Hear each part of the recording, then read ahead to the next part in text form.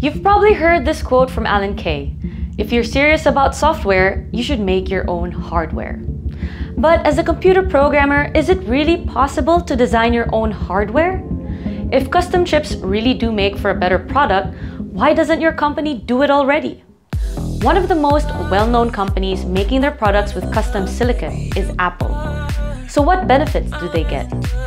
Well, for their wearables, it makes a ton of sense to fit all the functionality needed into the fewest, smallest parts possible. There's not exactly much room in an earbud or a watch for anything unnecessary.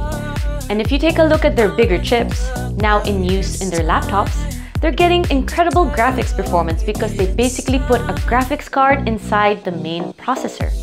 They get control. So with all these advantages, why don't more companies make custom chips? Well, let's start by taking a look at the amount of money it traditionally takes to make a custom chip.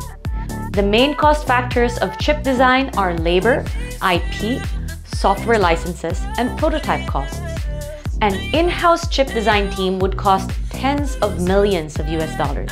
And even using an external design house would cost a minimum of $3 to $4 million for a simple RISC-V prototype. Then another $10 million on top of that for software licenses. Once you're ready, a prototype chip could cost anywhere from tens of thousands to a few $1,000,000. But is it always true that you need a big team, fancy software, Steve Jobs' legacy, and the latest and greatest in chip technology to make useful chips? Of course not. All you need is discipline, curiosity, and parents who made you feel like nothing was ever good enough, so you continuously aim for perfection as if that would solve anything. Sorry, I might be projecting. The good thing is, you can do better than useful as well. Don't let anyone bring you down, Your Excellency. Let's start off with the technology, or node, as we call it in the biz. TSMC, the world's biggest chip manufacturer's latest node, is going to be the most expensive, of course. But we only really need performance like that for the latest servers, laptops, and phones. In terms of chip manufactured, 70% are made using older, cheaper processes. Some industries like aerospace and automotive even have very good reasons to use these older, bigger processes.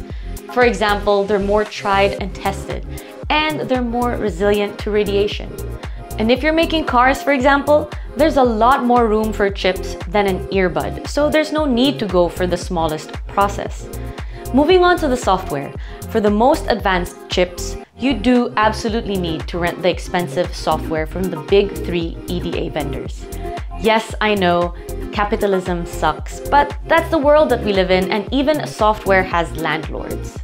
If you're working on less advanced designs, then you have more options. And more options means less monopoly pricing.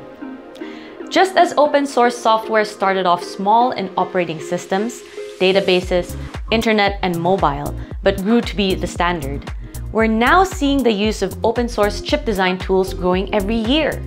Finally, there's the chip design team, which can range from tens to thousands of people working in very specialized roles, like design and verification, through to tool chain management and final layout of the chip design files.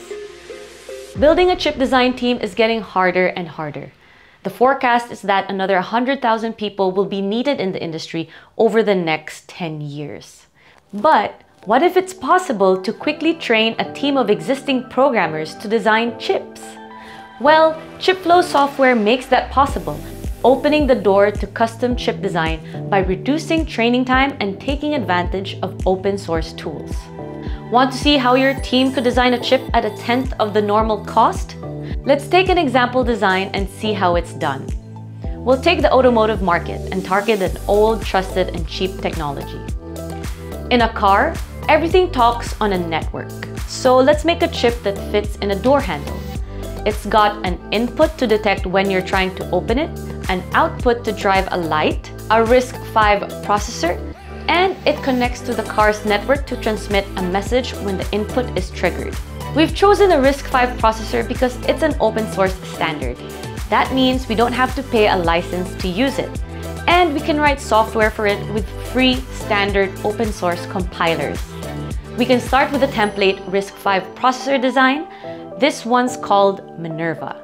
It's available with a permissive open source license, so you can use it for a commercial product. This is the top-level design file where the CPU is created. The language you're seeing is called Amaranth. It's a modern hardware description language used both for design and for writing up existing functional blocks. If it looks like Python, that's because it's essentially a Python library. We want an input and output, so we'll choose a functional block and add it here. The way this will work is that each input or output will get mapped to an address in memory.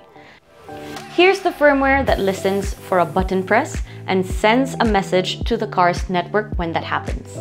The firmware can already make use of the button because the software has automatically created the memory map. These lines show the button being checked, and these will send a message. That's pretty much all we need for a basic example.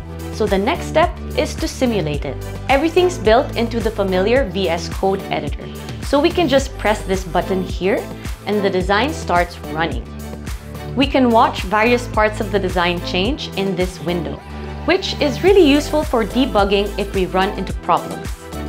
When the button is pressed, we can see the message is sent and the design stops, ready for us to step forwards or backwards in the simulation. Now that we've got something working, how do we manufacture it? The ChipFlow platform takes care of a lot of the underlying details, so your team can focus on the development of the functional system. The chip design gets built on the ChipFlow platform, and after it's done, we can view the results here. Once the design is finished, you can submit it to be manufactured with one of our partners for free. Oh, excuse me. Hello? Yes. Oh, sorry. Yes. Oh, no. I don't have the money. Oh, wow. Okay. Great. Perfect. Guys, it will not be free. ChipFlow is free to use for open source projects and is very competitive for industry use. If you want to evaluate the platform, go to chipflow.io and sign up. In our simple demonstration, everything went well. But what if there's a problem? Our next video will show off some of the awesome debugging tools we've built right into VS Code. Okay, bye! See you in the next ChipFlow video!